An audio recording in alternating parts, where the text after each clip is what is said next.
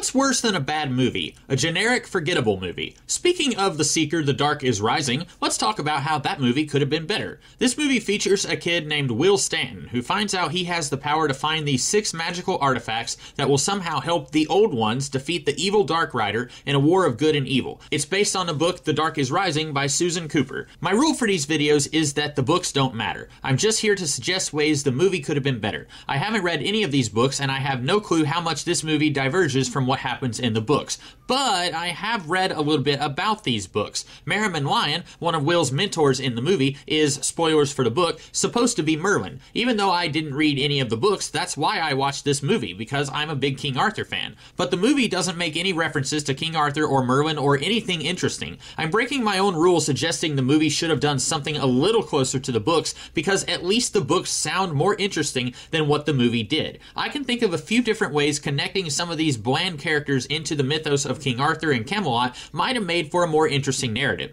Tell us Merriman is Merlin. Let all of the Old Ones be connected to Camelot. Frances Conroy could be Morgan Le Fay. In most stories, Morgan is an enemy of Arthur, but in her introduction, she was an ally. You could say she used to be an enemy and found redemption and is now allied with Merlin against the forces of evil, like The Last Defender of Camelot by Roger Zelazny. I need to know what's at stake. Merriman says 1,000 years ago there was a war between light and darkness, and the dark is preparing to strike again through the Dark Rider. What does the Dark Rider want? What happens specifically if he succeeds? The Dark Rider threatens to kill Will's family, he mind controls his older brother, squeezes his sprained ankle, but we don't know why he's doing what he does. Connect the Dark Rider to King Arthur as well. He's Mordred, Arthur's nephew and the guy responsible for the fall of Camelot. Why did he betray Camelot? Some stories have Arthur order all the noble babies born in May to be put on a ship and set out to sea to die, because one of the babies is Mordred, who Merlin says will bring the kingdom down. This doesn't work, and Mordred ends up doing exactly what Arthur wanted to prevent. Do something like that. Mordred wasn't a baby, but a soldier in Arthur's army, and Merlin could sense darkness in him and counseled Arthur that the kingdom is in great danger because of him. Arthur pulls a David and Uriah from the Old Testament, orders his men to abandon Sir Mordred on the front lines of battle. Near death, Sir Mordred calls upon the forces of darkness to save him. Then he incites a civil war and brings down Camelot. In the present day, Mordred feels guilty about the fall of Camelot. He was a soldier trying to protect the little man when corrupt leaders tried to kill him. Why does Mordred want the 6 signs? He wants to recreate the golden age of Camelot, where just knights protect the king's subjects from harm. He'll see himself at the top of this utopian kingdom. This will absolve him of destroying paradise the last time around, at least in his mind.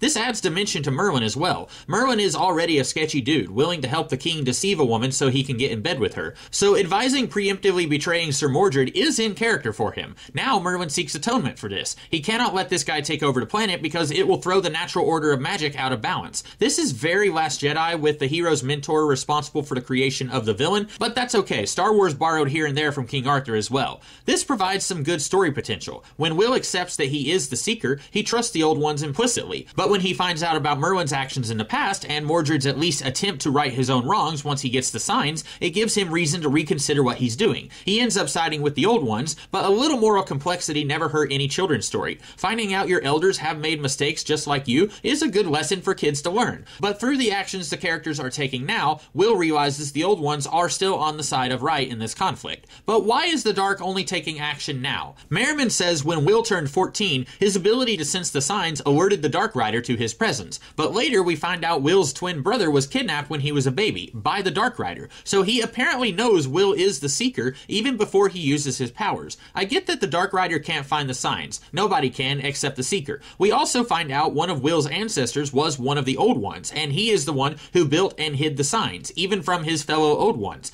But why? If they need the signs to defeat the darkness, why is he hiding them? If the light aren't 100% good and the Dark Rider isn't 100% evil, then Will's ancestor could have taken issue with the way Merlin and Arthur tried to get rid of Mordred. So he broke ranks from the rest of the Old Ones and hid the signs. Maybe that's how Mordred was so easily able to overthrow Arthur and destroy Camelot. That still leaves unanswered questions, but at least it's something. Spoilers, Will is the final sign. How did that work? How did Will's ancestor manage to turn a kid who wouldn't be born for 1,000 years into one of the signs? You could say each of Will's ancestors had the potential to be the final sign until they sired another kid. Since Will is the youngest son, he inherited it, but if he had a younger brother, it would have been him. That isn't airtight, as Will does have a younger sister, but this is a sexist holdover from the Dark Ages. Chicks can't be the final sign, this is a man's world. Again, not perfect, but at least it's an explanation explanation. Let's say there's a treaty where Mordred cannot directly act against Merlin or Morgan, and vice versa. My favorite scenes were when the Dark Rider is pretending to be a doctor, or bringing his elderly mom to church, or chatting up with Bear Mormont and his buddy, before he kills one of them.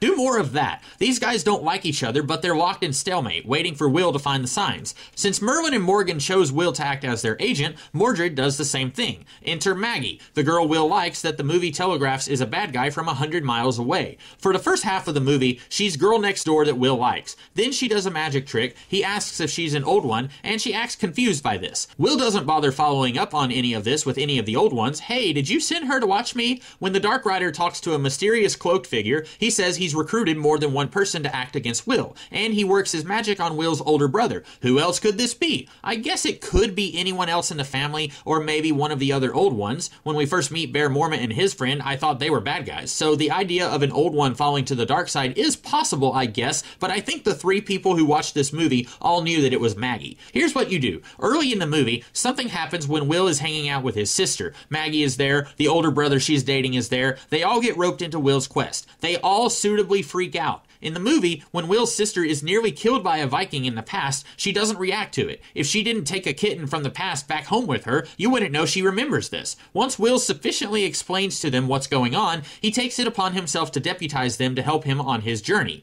Will should have had a learning curve with his abilities. The old ones tell him all these powers he has, but they never bother training him. Later he says, light, and that's enough for his magic to kick in. No difficulty learning the skill set, no tension in a scene where a skilled magic user could handle a threat with ease, but he's a novice and he's struggling. You know, things a normal movie would do. While our characters are in danger, Maggie gives Will some advice, worded like a friend who doesn't know what's going on. She just wants him to try every option. But whatever it is, it works. Later, at a crucial moment, Will has most of the signs, and she steals them and shows her true colors. The audience is smart enough to figure out that if the writer cannot act directly, he would choose an agent to act for him. We don't need the scene of him talking to a mysterious cloaked figure. Oh, can we trim like 80% of Will's family out of the movie? I get that's a thing in the books, but this is way too many supporting characters for us to care about in an hour and 40 minutes. Sorcerer's Stone was an hour longer than this and had fewer characters for us to get to know. Since fans of the books are already mad at all the liberties you've taken, why not keep going? Anyway, Will finds out he has a twin brother who was kidnapped as a baby by the Dark Rider. The Dark Rider is mysteriously defeated. Merriman says the battle is never over, but this is a good day. Then Francis Conroy brings out Will's twin brother Tom. Wait,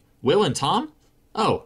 Then the movie is like, yay, happy ending, Tom gets to come home, and nobody has any questions about where he's been for 14 years or how Will found him. The movie didn't need a gruesome ending, but this is way too gushy and sweet with everything tidied up at the end. If it was me saying, screw the book, let's try our best with this movie and make as many changes as we can, I wouldn't even give Will a twin brother. The old ones tell him he's special. After some cops turn into ravens and attack him, he believes them and has adventures. But if you want to keep the twin thing, he should not go back to his family that doesn't know him. Instead, Will sees Tom and says, let's go home. And Tom says, that isn't my home. I spent 14 years trapped in a crystal ball. My home is here with the weird paranormal stuff. While Will is the seeker, his job is done. He sought, the battle was won, but as Merlin said, the war goes on. And Tom is volunteering to be the warrior who will continue to work with the old ones when the darkness tries something again. I poo-pooed movies that are arrogant enough to think they're getting a sequel, but this could have been your hint of things to come if you do get a sequel. And in the next movie, this actor can stretch his acting muscles and play Tom differently than he played Will, less socially awkward and more confident, since he's intimately familiar with the world of the weird that he would be dealing with.